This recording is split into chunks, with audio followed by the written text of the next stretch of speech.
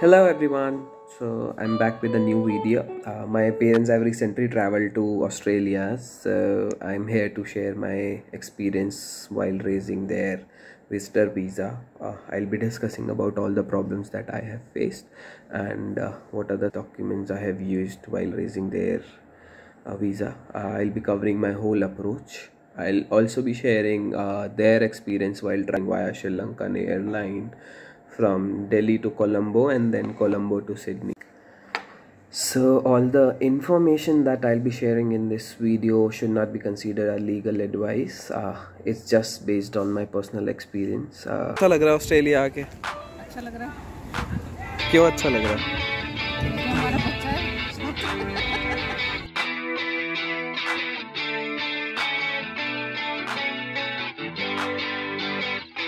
We have 4 categories of tourist visa that can be raised. One is a tourist stream. Like if you or your parents are currently staying in Australia and want to extend their stay for some reason, they can raise that tourist visa.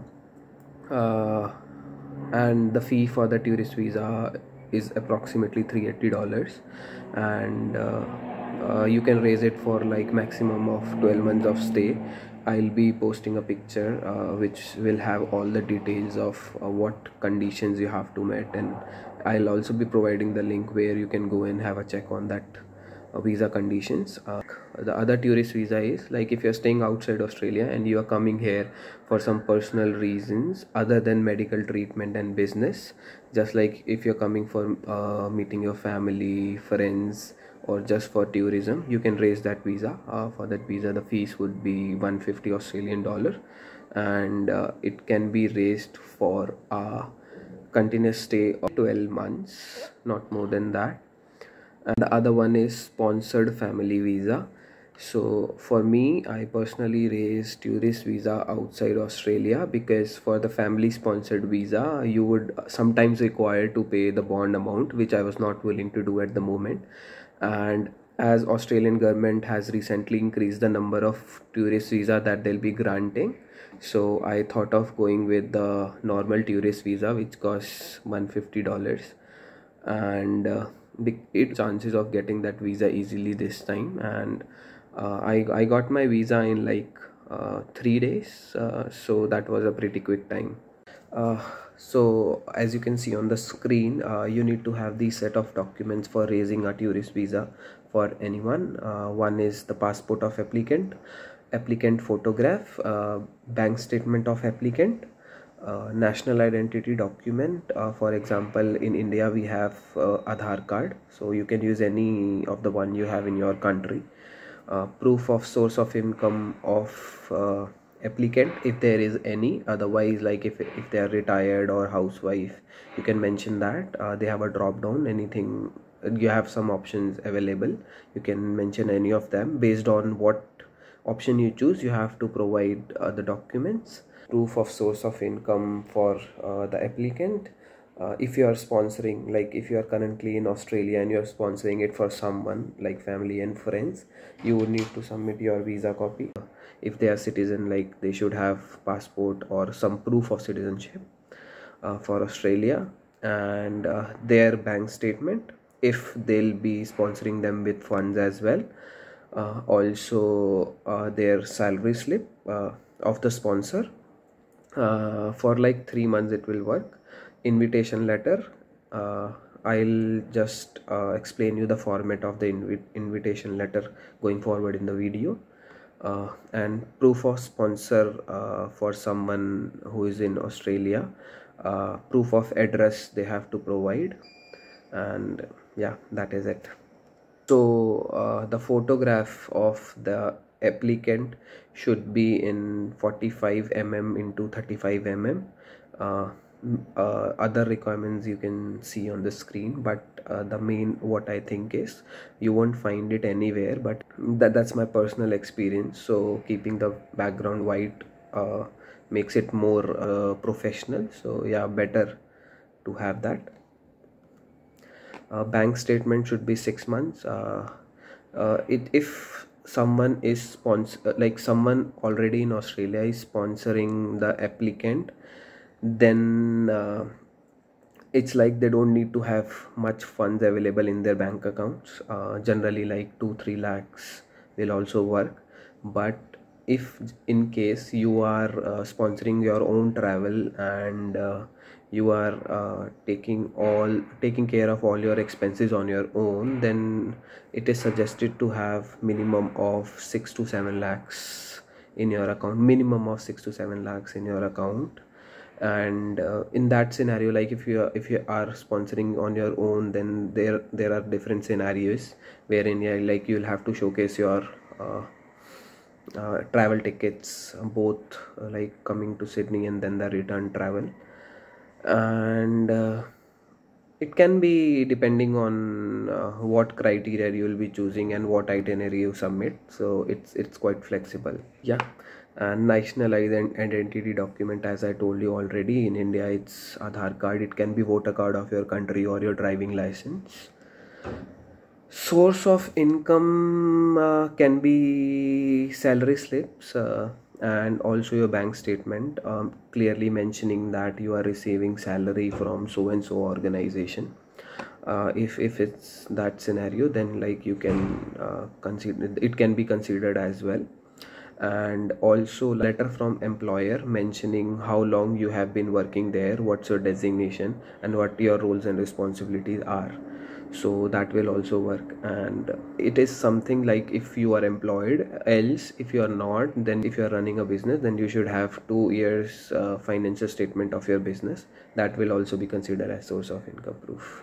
If in case you have a sponsor, then they need to provide their 3 to 6 months bank statement. And also like they should have enough fund in their account to show them that you can sponsor someone and can bear their expenses for like the duration that they'll be coming here for. Generally consider it as 1 or 2 months minimum.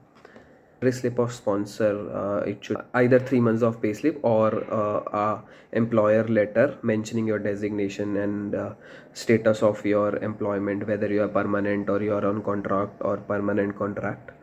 So yeah, the main thing is the invitation letter. So it depends what basically your invitation letter says. I have attached a sample that I have mentioned. I clearly stated that I'll be taking care of full expenses of my parent. So the bank statement and the employment status does not matter what I submit for them. They were supposed to just look at my documents, and based on that the visa was granted.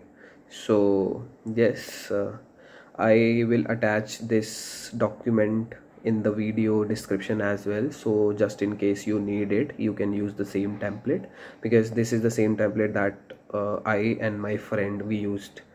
So yeah, and I found it a good one, because mainly if you are sponsoring your parents, this is the template that you should be using.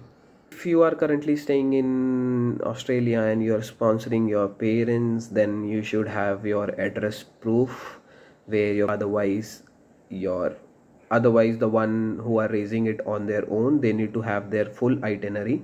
Yes, so that is like a bit complicated process to provide full itinerary, wherein like you have to provide the ticket bookings, hotel bookings, your travel plan. You have to prepare the full case study for that. Complete document should be there, which yes, is sometimes messy. As I have already mentioned in the video above, the screenshot with the visa categories, we have the timelines there as well. You can have a look if you really want to check. And also I'll be attaching the link where like these information keeps on updating in a while, or like as there is a change in process, they updated it into their official website. I'll be attaching that link as well in the description. You guys can just go and have a check on the latest details.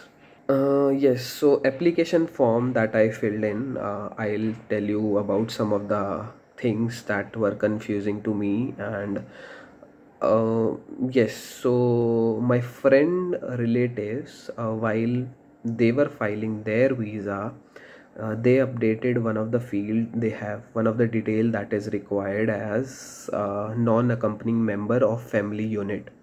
So they updated it as empty, blank. So what people do sometimes in Australia is they come here on tourist visa and they never go back. They stay here as a refugee. To avoid that, they just ask you, like, if you have any relatives in your country, if you have any properties available there, if you have any liability dependency.